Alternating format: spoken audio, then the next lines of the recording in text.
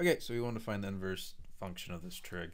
It's not unlike any other trig function, so we just swap the x and y value. F of x is the same thing as just, y is equal to 7 sine of x minus 2.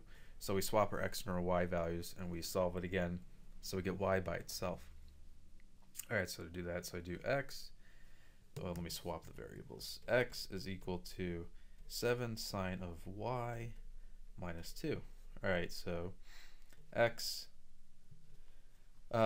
plus 2 is equal to 7 sine of y, and I'm going to flip these around here, so sine of y, and I'm going to divide x plus 2 divided by 7, x plus 2 divided by 7, and then take the arc sine of both sides, so I get y is equal to arc sine of x plus 2 divided by 7.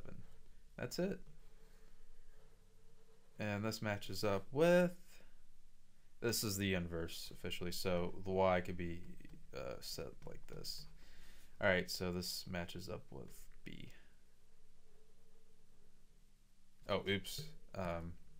Actually, I take that back. It matches up with C. Forget my arc sine. That's it.